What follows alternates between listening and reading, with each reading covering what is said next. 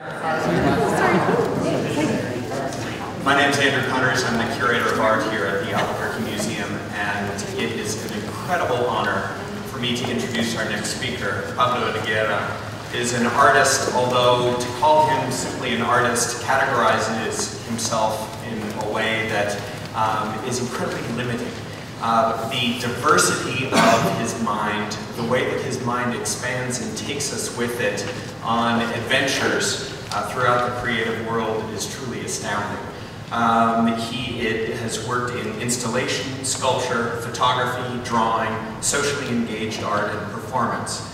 His work focuses and responds to a variety of topics, ranging from history, sociolinguistics, ethnography, memory, and the absurd, in formats that are widely varied, including the lecture, museum display strategies, musical performance, and written fiction.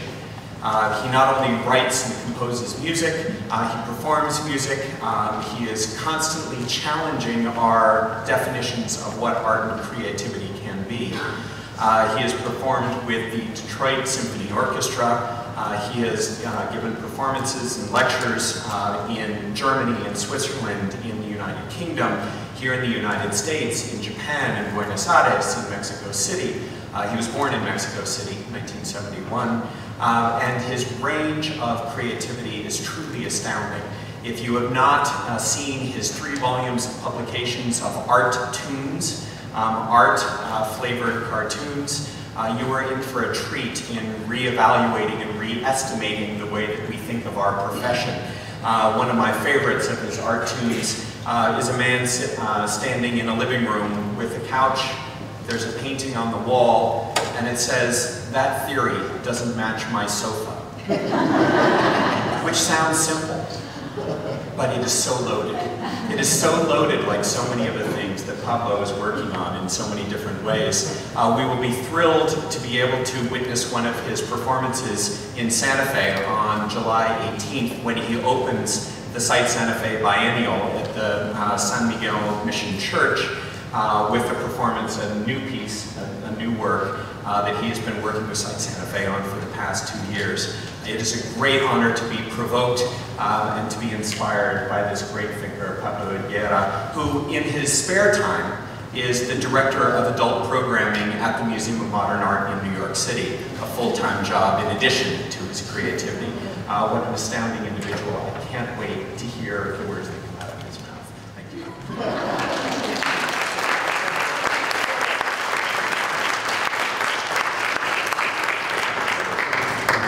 Raising the bar.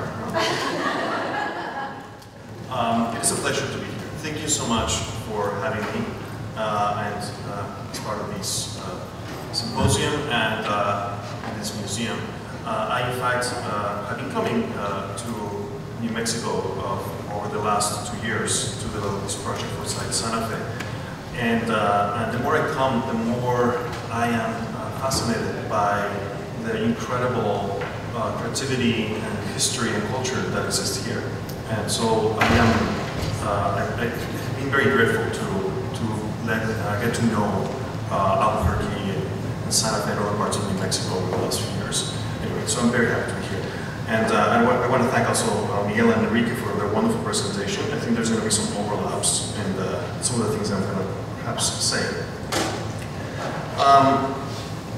First, I want to say that in the 90s, when the internet became truly global, let's say, and the global term new media art became common usage or a common catchphrase, also born with the conferences like ICEA, from which this conference, I understand, emerged, there was a great deal of excitement about the emergence of this kind of new arts movement. And now, almost 20 years after that, we can corroborate how indeed the web has changed us in practically every aspect of our lives. But we also are aware how that momentary emphasis at the time of that new art medium neglected to a degree having a greater awareness of where we have come from in terms of our history and in terms of our social and local histories. There was such an excitement about hailing this new kind of art that we were always looking toward the future, but I believe, not having such a strong reflection on how connected that immediate past with the history of art and the circumstances where one makes that art. Something that one eventually has to deal with sooner or later, regardless of where one lives in, and regardless of what kind of art one makes. So this is the first thing that comes to my mind when I think of digital Latin America. The need to understand the issues that are common of Latin America and of Latino culture in the United States. And by the way, when I'm going to refer to Latin America or Latin American artists, I'm always thinking of Latino artists in the US. I don't see a big distinction between the two things. I think we are part of the same dialogue, at least in my life. I've seen that relationship.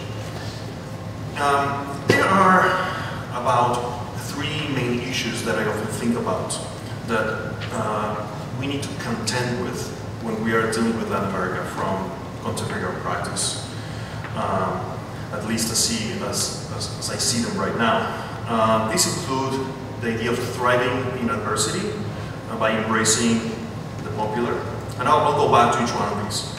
Situating or eccentricity, and redefining individuality. So I'll go through each one of these. In 1967, a Brazilian artist, Helio wrote a very influential manifesto where he stated the goals of his art. And he also reflected on the realities of being an artist in the developing world. His famous phrase from that text was, "De adversidade vivemos," which literally means we live from adversity.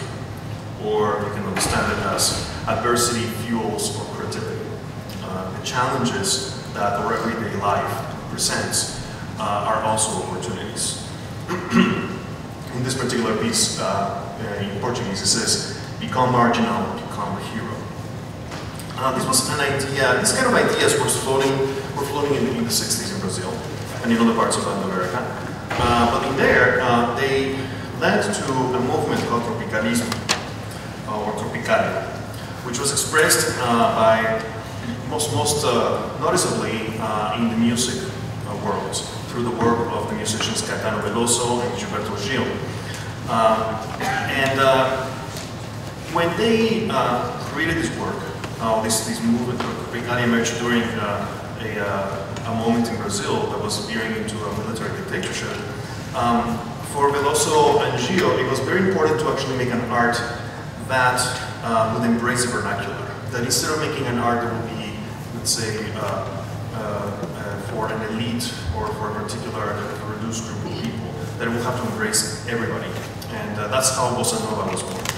It was a kind of an echo of nationalist movements in Latin America, like Mexican muralism, that contended at the time in the 30s that when you make art that is national, it is also contemporary. That there was no distinction between those two things, and which is what led to social realism and things like that. And in Chicano art, the thing that one would be most familiar with would be rasguachismo, like the thing that you make art with basic means. The art that you make that is easy to make, that you make art with whatever you have at hand. And conceptually, it also means that you make art with the images that are most familiar with us in our society. So you use Superman, you use Mickey Mouse, you use like in the case of Enrique Chagüe, it's always that encounter of American popular culture and pre-colonial culture. You know? But how does this really manifest in the 90s, let's say, when the internet starts and so on and so forth, in the work of Latin American, let's say, post-minimal conceptual artists?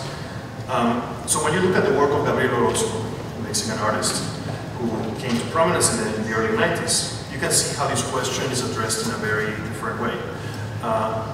Orozco makes very simple gestures that in some of his photographs. This is a photograph of Orozco where he basically goes into a market, finds these images of cat food, and just places them on the watermelons and takes this picture.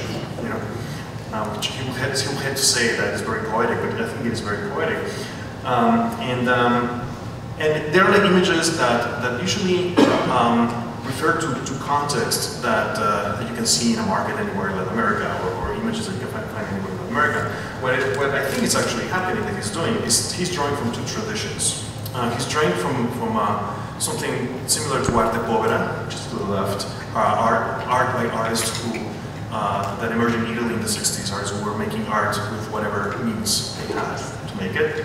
And also the art of kind of like the found image that is very common in Latin America, like a tradition by artists like Pablo Helguera, where you're walking down, and I think if you have been to Latin America, you'll know what I mean. This is what prompted André Breton to say when he visited Mexico. In France, we had to invent surrealism, but you guys in Mexico already had it organically. It already exists. So you don't need to do anything. You just show up to the streets and it's already there. And so the Álvarez Bravo images like that image of the optica with the eye, etc., becomes already like a metaphor, but just simply kind of isolating the frame of the picture. So what Orozco is actually doing with that work is essentially using those strategic conceptual means of arte povera, placing these objects that tell us about the particular uniqueness and oddity and familiarity of a particular place. You know? And it is the feeling that while you're looking at something that maybe could be anywhere, but it's also not just anywhere. It's very much connected to a Latin American tradition. If you look at the generation of artists that come immediately after Orozco, which is my generation, there's an aspect of contemporary art strategies that kind of verge on the ethnographic, and that verge on basically going into the urban realities of the cities and or Latin American culture, and then doing a commentary on that might relate anywhere from popular culture to telenovelas to police brutality. Or in the case of Daniela Rosell, who was a photographer at that time, the private lives of rich individuals. In this series called Ricas y Famosas, Rosell goes inside the house of the Mexican plutocracy and the daughters of some of the richest families in Mexico, who basically create this picture of themselves in their palaces, which is at the same time ridiculous and funny and strange, and a portrait of a society, of a sector of society that usually is never seen by the larger series. So when this picture came up, there was an enormous kind of scandal or uproar of seeing like the ridiculousness of the cheesy luxury of the rich these families lived, you know. and he also raises a lot of questions of the relation between the viewer and the photographer, because these girls were actually in a way complicit of exhibiting their own lives without realizing how they were actually portraying themselves. You know? So it's very interesting. So there's a question that starts emerging here, which is what I'm actually get to now, which is who is the audience for these things? Who is really supposed to be looking at this stuff? You know, Aníbal López is a conceptual artist from Guatemala it's perhaps one of the leading conceptual artists in Guatemala today. His work is very drastic and very radical, very powerful, and can be very disturbing at times. I remember him saying one time in a conversation we were having that for him, the actions that he makes conceptual art actions in Guatemala and other places that implicate individuals as kind of involuntary participants, so that he's not interested in the participants themselves. The work is not for them, the work is for like the gallery viewer. So in other words, the work is for the art world. So what he does here is that he takes this enormous garbage truck and then puts like all these books, and then he dumps them in the middle of the street. And then people coming to grab the books become kind of like part of the piece as he's photographing the piece, you know? So, so in the various cases that I have brought up, there's a question, again, of who is the viewer, who's that outside viewer, you know? And there's a kind of a reality about working in that outside or that periphery of the central capitals of the art world, let's say, that you are making work in that ethnographic term, that the work that you're making has that outside audience, that international audience. And then the others, the ones that are implicated in that, like the rich girl, or like the people on the street, or indigenous or not, etc., they become performers of that lens. And the role of the artist becomes of the mediator, if not a presenter of those realities to a third party. So it's something that, it's an issue that we need to ask ourselves, you know, how do we continue how do we resolve this in today's time? You know, how do artists need to position themselves in a world where that is not mediated anymore because it's mediated directly through technology? So those are the questions that are now emerging thanks to technology. But first, let me go to the other topic, which is eccentricity. And I also already alluded to it because of the notion of periphery. So there's always been something eccentric from the outside about Latin America. Obviously, it's not eccentric for those who are from Latin America, but it's from those who are outside. But there's the perception from the outside about Latin America is that it is an eccentric place. That essentially, that it's an extension of the Western world, but it's not the Western world. You know, you might be in a capital that feels a lot like you might be in like downtown Mexico City, and it feels a lot like Madrid, but it's not. There's a syncretism of cultures, Colombian, Native American art. There's all these things that are placed there that are joined with the realities of a Western look. But so what does that mean when you actually are talking about art? So Latin America has always been actually a region that's in the 20th century at the forefront of the avant-garde. And it's actually really important to remember that the term modernismo was actually born in Nicaragua. It was not born in Europe. It was first used in the actual sense, in the 20th century sense, in Nicaragua through the work of this man, who was Rubén Darío. He was a poet, you know, from Nicaragua, and his writings became the first example of an artistic movement, and the first artistic movement that officially came from Europe in the Western tradition. So when long before the whole notion of modernism was established in the 20th century, it's really about the end of the 19th century. So this is like so what happens is like the art in Latin America has all these strengths, but also the weaknesses of being perceived, of being from outside. The art that is unusual, the whole idea that it's art that looks at reality from a particular lens, that fits with the requirement of the artist as an outsider, but from a certain distance. But what that means, in terms of its weaknesses, is that it operates from a place where instinctively it looks for an interlocutor that is not there, that is not physically there, that is far away, that is imagined, that reacts or counters the center, but in the end it continues to be attached to the center. The center being the canonical art history of 20th century art, with the English term modernism. So in Latin America, this is why we normally are credited by making art that thrives in eccentricity. From the surrealism of Frida Kahlo to the magical realism of Garcia Marquez. So we always are told that we can come up with amazing imagination, imagery, and exotic things, you know.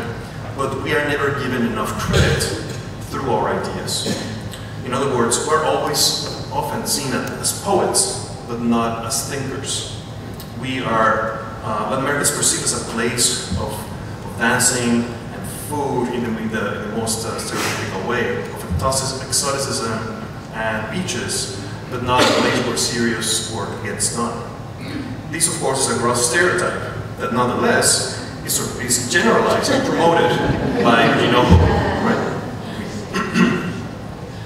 So, now, I will speak about the individual, which is not an issue that relates to Latin America exclusively, but it's a reality of the art world.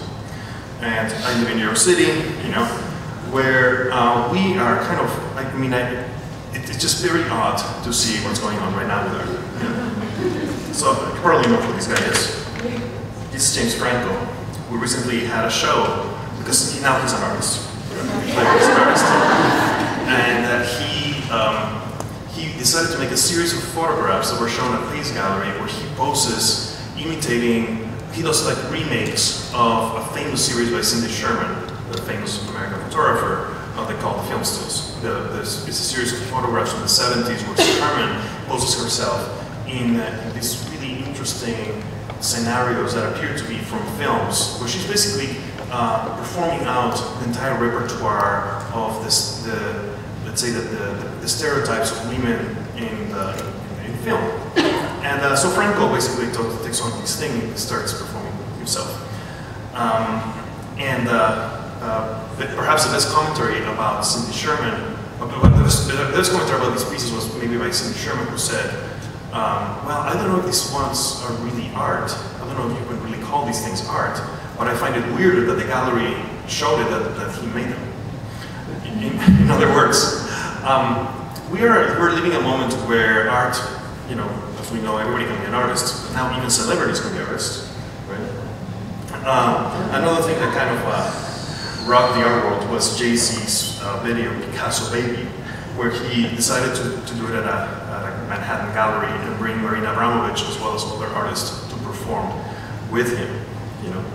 So we are in a process in which the work has been dematerialized, but the artist, the figure of the artist by now has really been reduced to the construction of a brand. You know? And that's when things get really complicated. There's a piece by Francesco Bezzoli, which is essentially a perfume. So he's another Italian artist who's very obsessed with celebrity, and it's kind of like the legacy of Andy Warhol. So it's kind of one of the strands of the contemporary art world, you know, like how do we really relate to that world of immediate fame and of celebrity, and how do we be critical of that?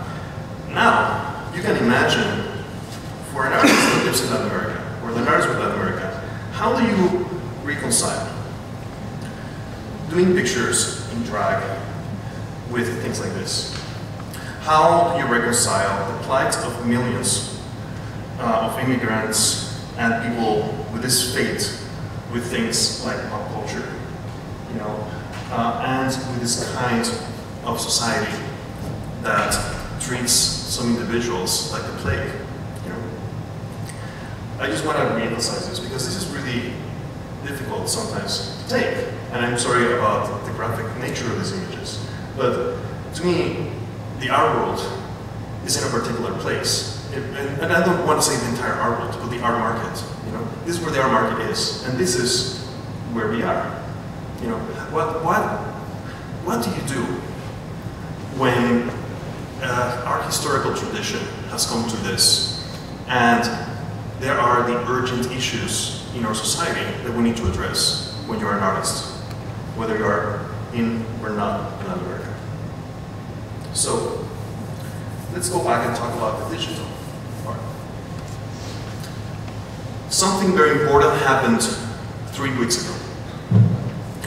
Subcomandante Marcos announced his retirement from the Ejército Zapatista through a very important event on Communique on May 24th.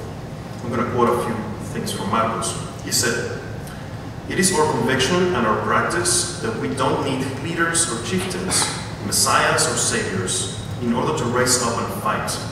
Only a little humility, a lot of dignity, and a great deal of organization. The rest either serves the collective or it is useless." So there won't be a museum house or metal plaques where I lived and grew up. Nor will there be anyone living who used to be Subcomandante Marcos. No one will inherit his name or position.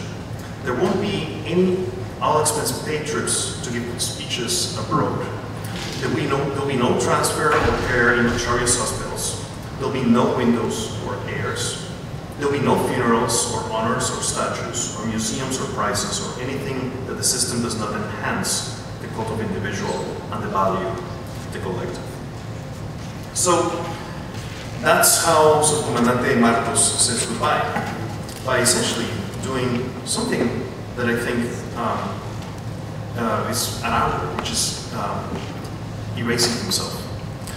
And I think the reason why I bring him up, not only because of the historical moment right now, is because it is very important to remember that Zapatismo was the first insurgency that used the web as a tool. It was essentially born with the web as a global phenomenon in 1994.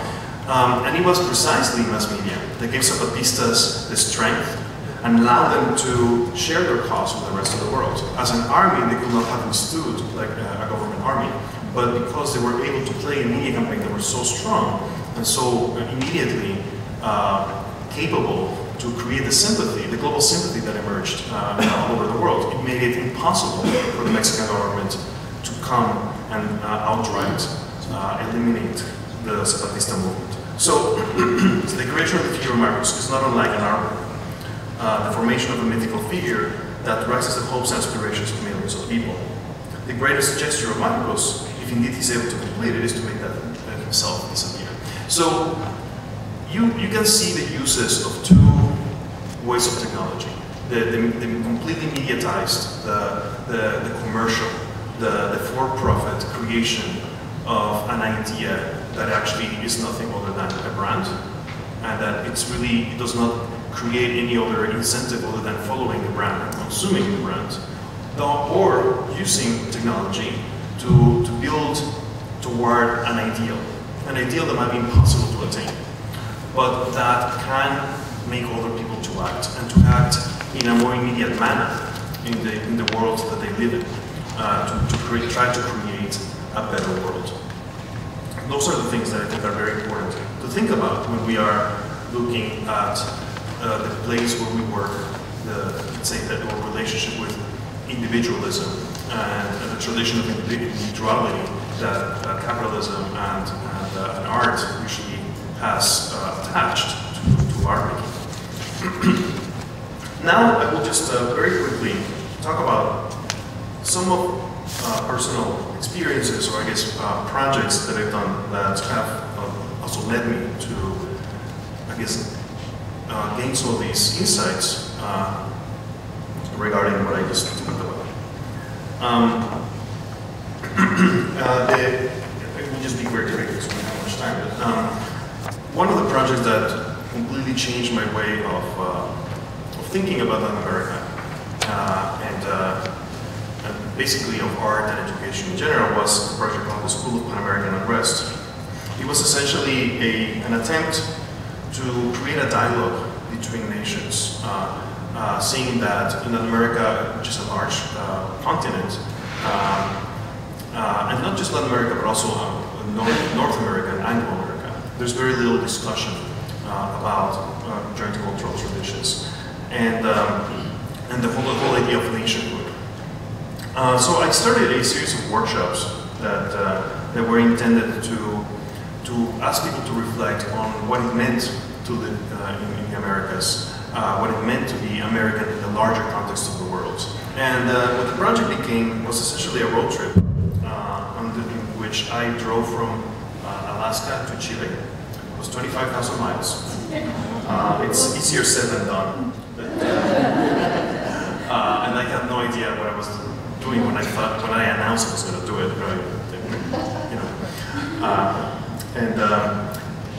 I essentially built a temporary structure, a schoolhouse-like structure, because to me it was very important to create an autonomous space within which these discussions will happen. At each location, there was like a very structured series of events that would include a panel discussion with locals on a subject of their choosing, a series of programming within the art school, or within the school, that included films and such, and interviews, as well a performance. I will explain that in a minute. Another thing that I was doing through the course of my trip was interviewing last speakers of languages. It's an ongoing interest of mine. My project started with an interview with who was the last speaker of the EAC language, Mary Smith Jones, who already passed away. A very powerful woman who was the leader of well, the descendants of the EX, and who really represented in a way that part of the continent that is truly vanishing, that is irreplaceable, the specificity of culture that only a language provides.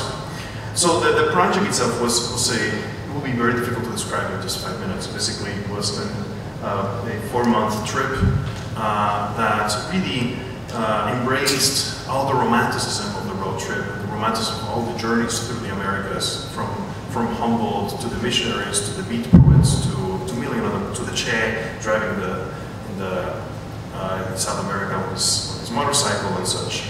And each encounter, because of the road trip, made it very meaningful to encounter other artists.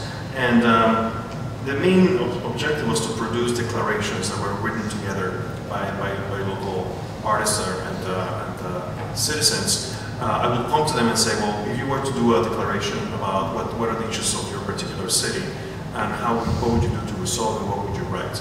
So we will do these very kind of serious ceremonies where the declaration for each city will be read. And of course, I wrote this Pan-American anthem, and that people would sing as well. I mean, basically, I wanted to create this idea of Pan-America. What would we like to actually construct together a continent of Pan-America? And it was the discussions that really fueled the project, more than the actual fuel, but the van. That was also pretty important, and it was very expensive at the time when I did the project with the gas. And it's a project that had successes and failures. It became difficult as I went south and come through New Mexico. That was my first encounter, in fact, with New Mexico. That was a really wonderful experience. And in every city, and especially crossing Mexico, things started getting complicated. But overall, it was a project that as it traversed the Americas, whether it was art or not, it didn't really matter anymore. It was really a project about putting people, creating a network of people. And I have to say that it's also a very important detail on this project. The project happened in 2006. It was actually I returned from the trip weeks before Facebook was launched. And as well, I think on the month where Twitter was launched. So this is a pre-social media artwork. I think that if I did it again, which I'm never going to do it again, it would be very different if actually you were using social media. But this was kind of like a way to imagine how you really put different cities in how those Puebla and Anchorage, or Albuquerque and Merida would have a conversation. And how symbolic gestures can become meaningful in different local environments. Of course, it was also about the territory. It was about the physicality of making experiences real. Because the problem, of course, with technology and neutrality is that you think you already have experience, but you didn't. It's very different, even for us who now usually fly everywhere if you travel to a distant place, to understand what a real border means. And I realized in this experience that borders are really for the dispossessed, for the people who don't have the means, that have to travel by land. And it's a privilege to actually cross by flying. And what was really also a little inspiring, I guess, was the fact that all these communities of artists were there, very excited to have a conversation. Places where resources were scarce prompted a lot of creativity. Artists like these ones in Nicaragua, the local museum will not exhibit their art, so they will have to rent a porn theater to show their videos. But it was such an interesting event. Well, of course, my trip really dealt a lot with bureaucracy. That was another thing that almost basically got me more than anything else, and as well as the violence of the borders, and the realities of living in Latin America. Especially traversing Colombia. It did happen to me in Colombia, where I was able to be at Bolivar's house when I was crossing the border of Bolivia and Colombia and that I had a crash with the bus, and I almost landed in jail in that small town of Cucuta, you know. So these were like the basically life events that started shaping the project. But it started also happening that when I was arriving to places, the entire communities were really ready to take over and make this project happen. When I arrived to Asunción, for example, I did not have the schoolhouse anymore with me because it was stuck in a border. So they decided to build the school together, and the children that became part of the project, we did it in a shanty town, next to a shanty town. They were excited that we finally have a school. Anyway, it was a very, very long project, but only to say that at the very end of the project, when I arrived to Ushuaia, which is the end of the very tip of the continent in Argentina, and I crossed the Beagle Channel to get to the southernmost part of the world, which is Puerto Williams in Chile. It's essentially a military base to defend these little islands that really have absolutely nothing. It's just rocks. I don't know why you need to defend them, but at the last house of the last road at the end of the world, lived this woman whose name was Cristina Calderón. She's the last speaker of Llagán, the people of Tierra del Fuego, and she's still alive. So when I was able to reach her, I knew that my journey had finally ended. Or let's say, had basically concluded for the moment, and then opened up a number of new questions as to, what is it that really brings us together? What are the networks that we can count on that can makes us being more fully integrated, and how we can use technology and the resources today, with its challenges and its obstacles, to really gain a better understanding of who we are with each other. I will just present one last project before I conclude. Just to fast track to the present and how some of these have informed the things that I do. In terms of how I think of Latin America. This is a project that is called Librería Dos Seres. It's still one of my important projects that I'm working on right now. Starting with, in Latin America, there's a lot of used bookstores. That's the thing I mentioned, I'm from Mexico City. In downtown Mexico City, there's a street called Donceles, which is in downtown. It's one of the oldest streets in the Americas. It's right behind the cathedral.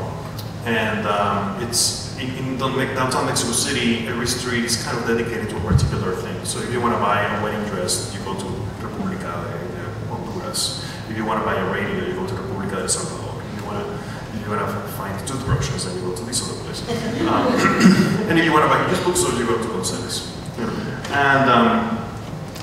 And this is where I kind of grew up, and where I became passionate about knowledge. The whole idea that you could walk into a place, and also, I didn't have any money, so I would just, have 5 or 10 pesos and just walk into these places and get lost for hours browsing books, not knowing what I was looking for until I found it. Living in New York, you may or may not know that there's 2 million Spanish speakers in New York City. That's a fourth of the entire population of New York City. Just think about 2 million people. That's a lot of people. And there's not a single Spanish bookstore in New York City. You may also know that, or be aware that the bookstores in general are a species in extinction. We have less and less bookstores. Everything is done online. Used bookstores, well, forget it. There's even less of that. We are, in a weird way, arriving into this world where we practically are going to have no access to printed materials.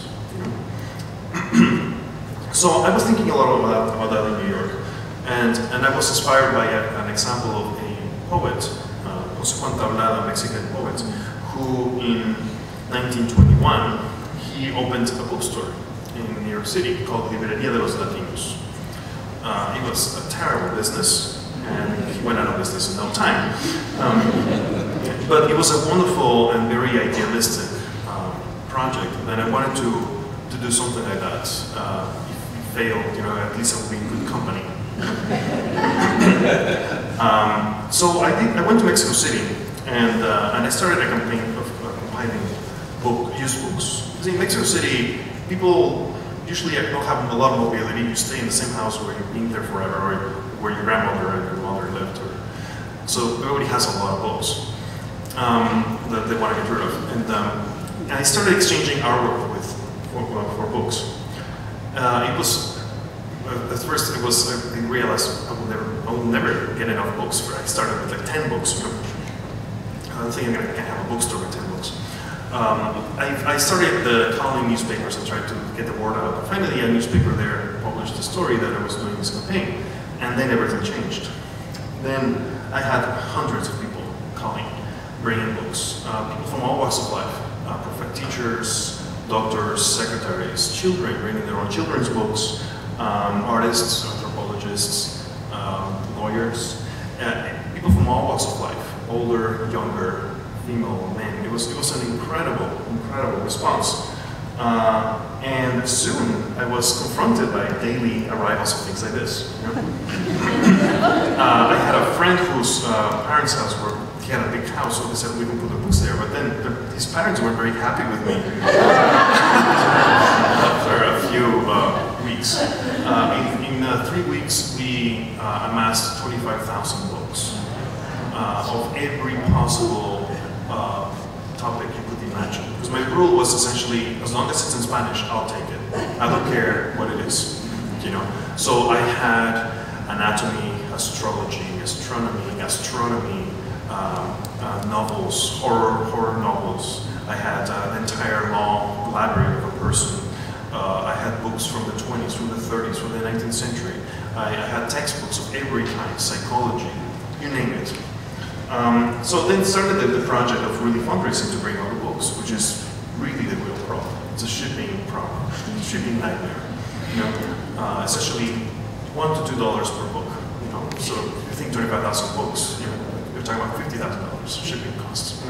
That's why you don't have a used bookstore anymore, right? So I did open in September of 2013, being the only used Spanish bookstore, the only Spanish bookstore in New York.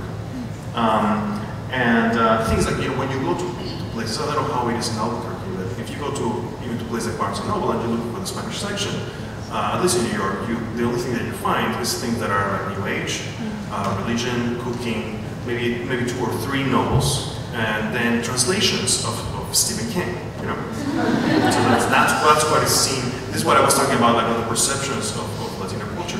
Why not have books in psychology? Why not have books on history?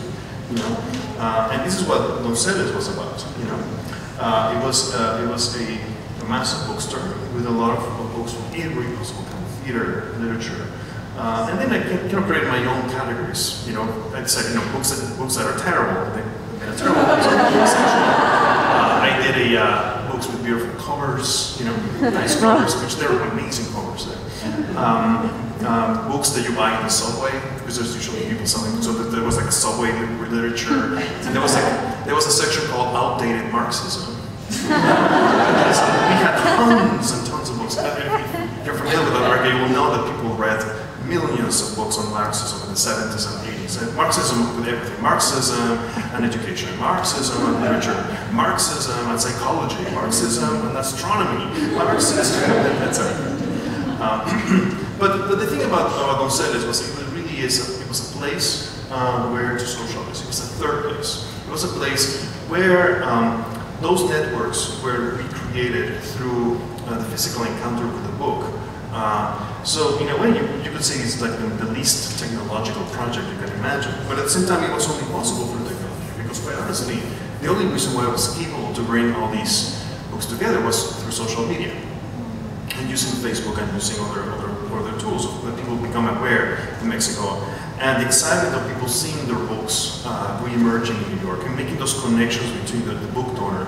And for every book, we made an ex libris, which is like a little label with the name of the previous owner for the new member, for the new owner. And now actually Donceles is in Phoenix. We moved to Phoenix through an invitation by the University Museum, the Arizona State University Museum, and we established it in a place that is right between the Latino neighborhood and like the more kind of up and coming, like a kind of a cultural creativity neighborhood. And in Phoenix, in Arizona in particular, is very important because, as you know, the debate on immigration, the issues that we're facing with immigration in Arizona is that's really ground zero for that. So it was very important for me to be able to create those settings there. And we still be running it. We will run through the end of June, and then we'll continue kind of moving it along to other places, eventually going back to New York. But essentially, it's a place of interactions with others. So, just to conclude, and sorry I'm going to have to skip a few slides because of no time, I want to go back to the title of this lecture, which was 3 Chairs for Society. And you might imagine, you might think that this is maybe a little strange, given that it's a quote from Thoreau, which is not from Latin America precisely, but my whole discussion has been about our relationship with America and Latin America. And the art world, the 3 chairs of the art world, I actually think of them this way, at least by Joseph Kossuth, think about the chair conception. But I want to think of the 3 chairs socially. And I would, Henry Thoreau, in his famous book, Walden, he writes that he had 3 chairs, one for himself, one for solitude, 2 for conversation, and 3 for society. And maybe I'll just quote quickly what he writes. I had 3 chairs in my house, 1 for solitude, 2 for friendship, 3 for society. When visitors came in larger and unexpected numbers, there was the 3rd chair for them all. Well, they generally economize the room by standing up. It is surprising how many great men and women a small house will contain. I have had 25 or 30 souls with their bodies all at once under my roof, and yet often parted without being aware that we have come very near to one another. Many of our houses, both public and private, with their almost innumerable apartments, their huge halls, their cellars for the storage of wines and other munitions of peace, appear to be extravagantly large for their inhabitants. They are so vast and magnificent that the latter seem to be only vermin which infest them. So I think that our new Walden, our new cabin, might be the online world. And the networks are the ones that we are creating for ourselves. I am, of course, not advocating going back into the woods or going back into what we call the past, that might be for the most part imaginary and might have never existed. But I am advocating for getting a better sense of our place in art and in geography, knowing where we live and where we are, which includes those 2 spaces, the online and the outside, and the 3rd place in which both of them meet. Perhaps those are the 3 chairs that we should think about. Thoreau also said, only when we are lost do we begin to understand ourselves. And perhaps that is what we need to think about when we try to address the issues that we try to engage with as artists or as individuals interested and invested in the future of Latin America.